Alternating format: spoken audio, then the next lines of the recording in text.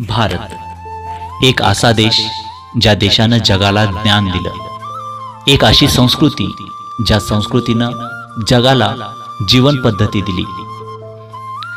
आपण सर्रास म्हणत असतो आमचे ऋषीमुनी खूप विज्ञानवादी होते, खूप ज्ञानी होते, त्यांनी मोठे मोठे शोध देखील लावले होते.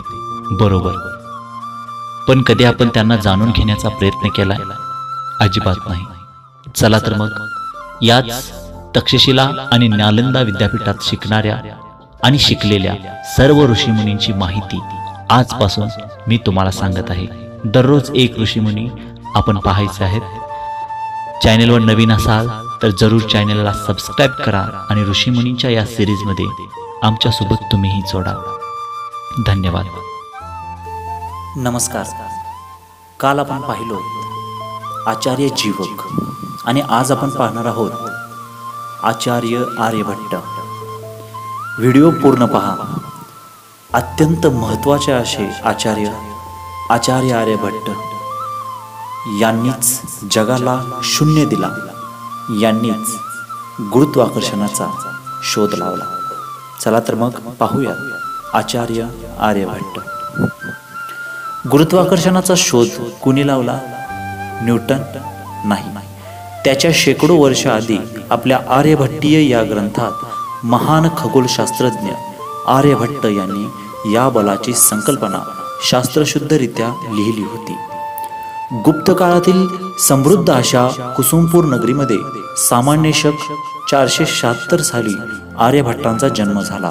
कुसुमपूर हे गुप्त सम्राटांचे राजधानी शहर, विद्येचे माहेरघर होते. प्राचीन नालंदा विद्यापीठ तेथून अगदी जवळ होते. नालंदा येथेच आर्यभट्टाने आपले शिक्षण पूर्ण केले. नालंदा विश्वविद्यालयात आर्यभट्टांनी खगोलशास्त्राचा अभ्यास केला व वयाच्या अवघ्या 23व्या वर्षी आर्यभट्टीय हा ग्रंथ लिहिला.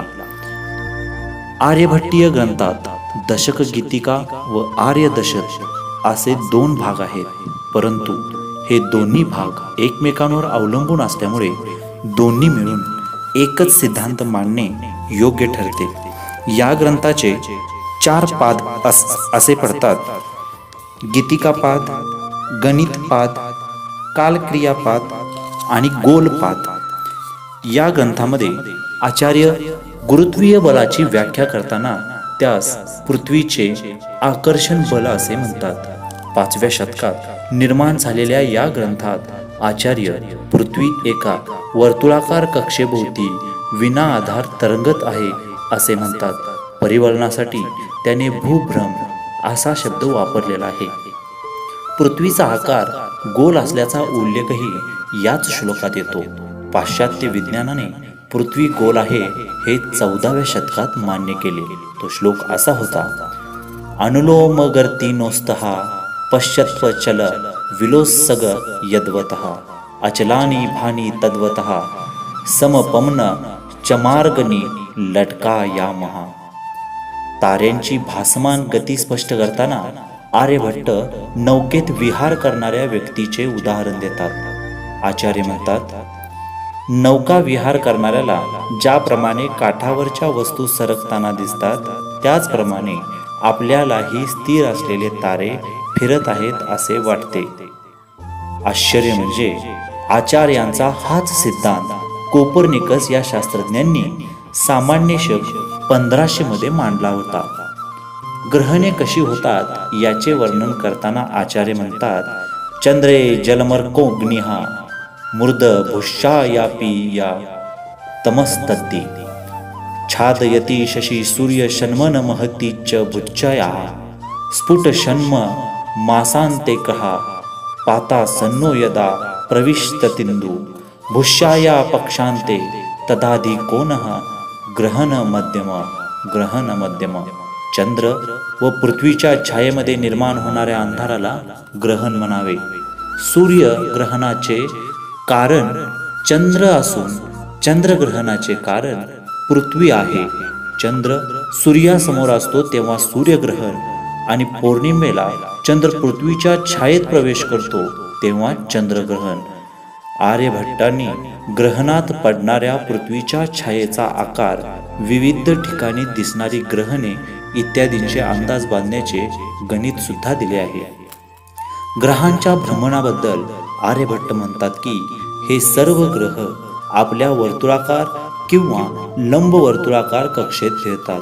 इतकेच नाही तर आर्यभट्ट म्हणतात की हे ग्रह त्यांच्या उच्चतम बिंदूपासून उत्तरावर्ती म्हणजेच अँटी क्लॉकवाईज व निम्नतम म्हणजे पेरिगी बिंदूपासून दक्षिणावर्ती फिरतात. पृथ्वीला स्वतःभोवती फिरण्यासाठी लागणाऱ्या काळाचे वर्णन करताना आचार्य म्हणतात, प्राणेनती कलहा म्हणजे एक प्राण कालावधीमध्ये पृथ्वी एक कला फिरते.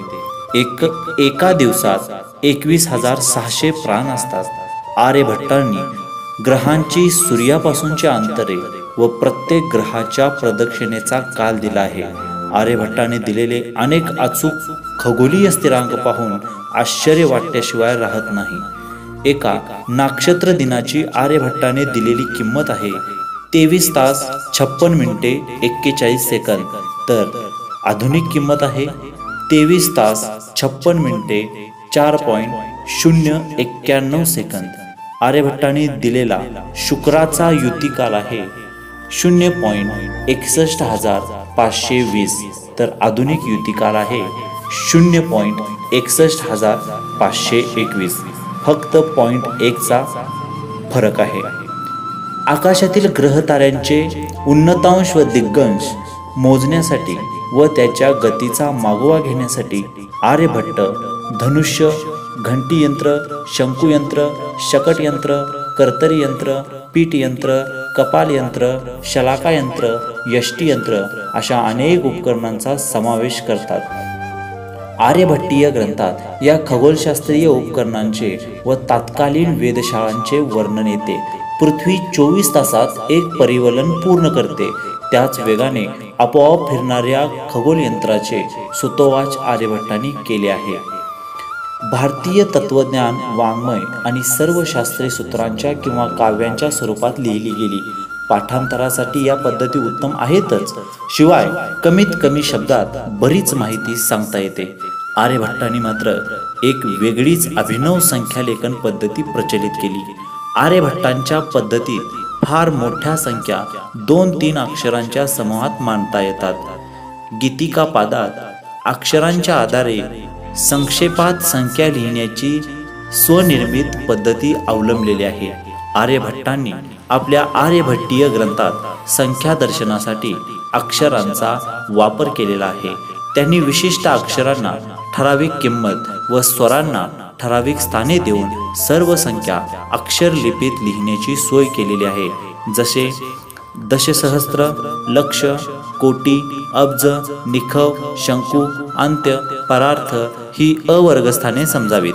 य पासून ह पर्यंतची अक्षरे घालून त्यांच्या किमती 30 पासून ते 100 पर्यंत मोजाव्यात. 100, दशसहस्त्र, दशकोटी, खर्व, महापद्म, जलाधी, मध्य ही वर्गस्थाने समजावीत व त्या ठिकाणी क, ख, ग पासून प, फ, ब, भ, म पर्यंत अक्षरे घालावीत. घ्युग्र हा आर्यभट्ट पद्धतीने तयार केलेला शब्द आहे. त्याची किंमत होते 4,32,00,000. हे सर्व शून्य माहीत नसताना सुरुवात केलेल्या पद्धती होत्या. त्यानंतर आर्यभट्टांनीच शून्याचा शोध लावला आणि भारताने जगाला शून्य दिला.